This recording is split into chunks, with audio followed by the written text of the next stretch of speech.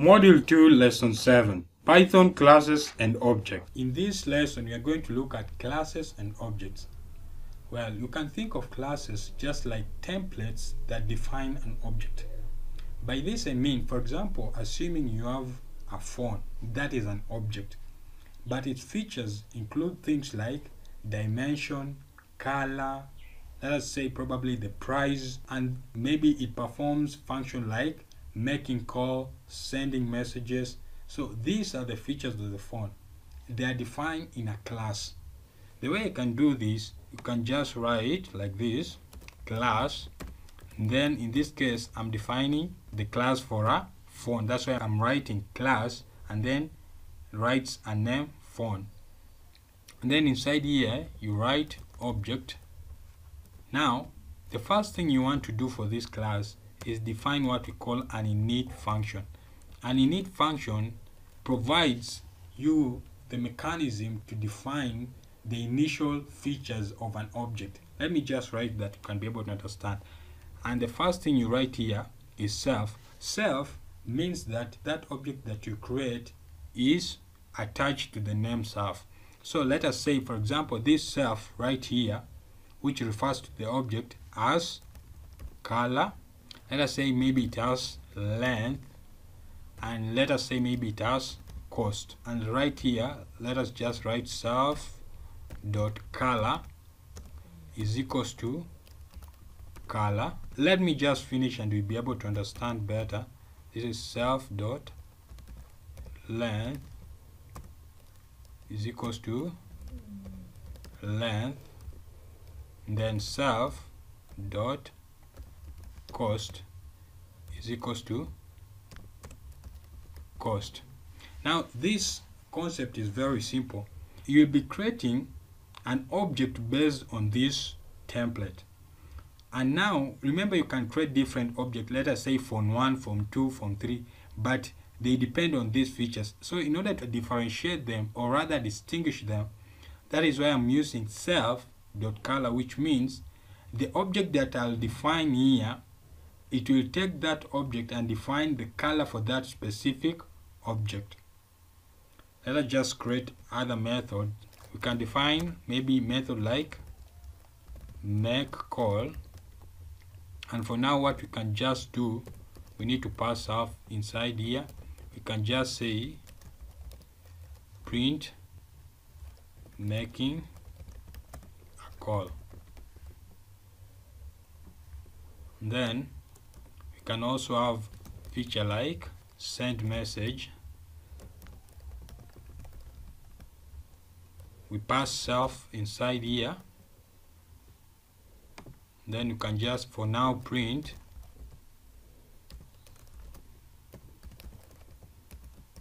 send message. Let us add one more method, and in this case let us say def play games. Let us pass off inside here. Just use the print statement and say playing games. And so let me create an object down here. Suppose I have an object, let us call this object phone 1. My first phone is this, and I want to define it. It is related to this class known as phone. Now for me to define my object, I've defined this class right here, and now this create an object, and now I have to pass in color. Let us say it is blue, and let us say the length, it is 78 centimeters. I don't know which kind of phone is 78 centimeters. Let us say maybe the cost is $100. Just one more thing, let us add a method to print the features of this phone. Let us call it print features, and here will be self. Down here we'll just do print statement, and the thing we'll be doing here, we'll just say color and here we just do self dot color, and then let's just copy this guy right here, come down right here. The next thing we want to print here is length. In this case will be length. The last guy we'll want to print here is cost.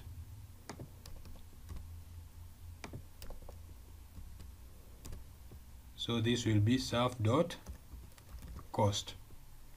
And so after me creating an object right down here, the way I can look for these features, let me just look for one dot, and this is the way you call the methods related to this object. So I just call font1 dot print features like that. And now you see when I run this code down here, font1 dot print features, it print for me color blue, length 78, cost 100. What about if I do something like font1 dot play underscore games? If I run this code, you see down here it prints for me play games. What about if I do something like this again? font1 dot send message. If I run this code, see down here it prints for me sending message.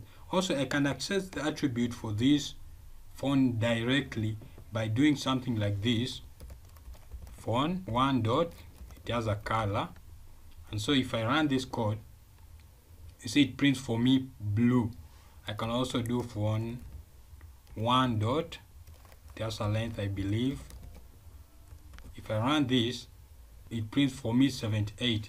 Also, I believe it has a cost dot cost. If I run this code, you see again it prints for me 100. So class are simply templates that are used to define what an object can contain, or let me say the features and the attributes of an object. So you simply define all the features and attributes of an object. In this case, these are simple attributes that define a font, which is color, length, and cost. And these are some of the method, or rather some of the functionality it can perform. In this case, make a call, send message, play games, print features, etc. The only thing you're required now, you can create an object here, and let us say it has the color, blue, 78, and 100, and then perform all the features related to this font. Also now, I can create another font. Let us say create font 2. Maybe I have another font and I want to define its features. Let me just copy this guy here and come and paste here. This is now font 2 instead of font 1. And so let us say maybe it has a color of red. Maybe it has a length of 100, and probably let us say it is more expensive, $200. And if I run this code for font 2, you see now this is not the same as font 1, since it has a color of red, length 100, and cost 200. You see, the good thing with working with classes is that once I've created a class, this second object can call these same methods which are defined in this class. Because this font, I believe, also sends message, it makes a call, and also it can play games, the same as font 1. Let's just do font2 dot make call. It prints for me making a call. Font2 dot send message. It prints for me sending message. So one last thing before we wrap up with classes is what we call inheritance. And inheritance, let me just write here inheritance.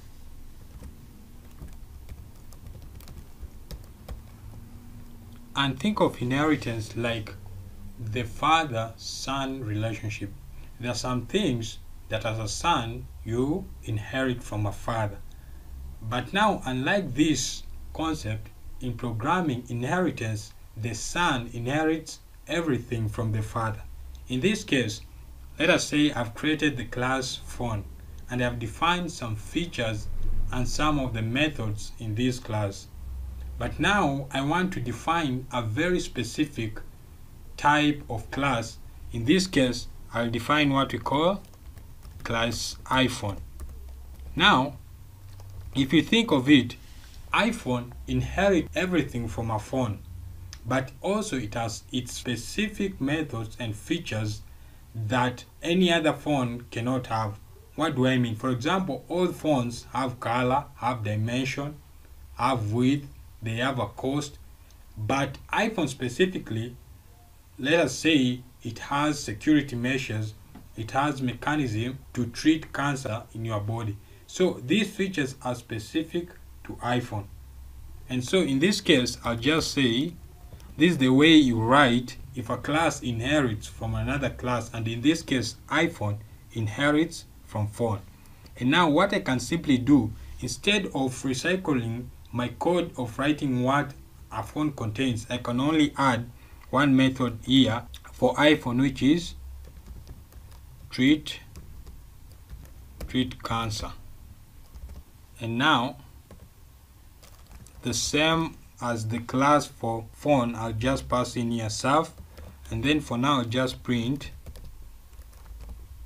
iPhone as mechanism to treat cancer. So let me just create an object down here so that we can see how this works. If I create an object, let us say iPhone 1, and I say something like equals to iPhone. And now, interestingly, even though iPhone does not have this initialize, or rather this method defined in object, I can pass here the color for this iPhone, which is, let us say, gray. The dimension I can pass 67, and the cost I can pass 400. And if I come down here, I say iPhone 1 dot, if I print something like make, or rather if I call a method like make call, if I run this code, you see down here it prints making a call, even though this function is not defined in this class of iPhone, which means that this class iPhone has inherited everything from the class known as phone. And again, if I do something like iPhone dot color, if I run this code, you see down here it prints gray. Again, I can do something like iPhone 1 dot treat cancer, and if I run this code down here, it prints for me iPhone as mechanism to treat cancer. This is what you can define inheritance. Inheritance is simply whereby another class inherits all the feature from another class.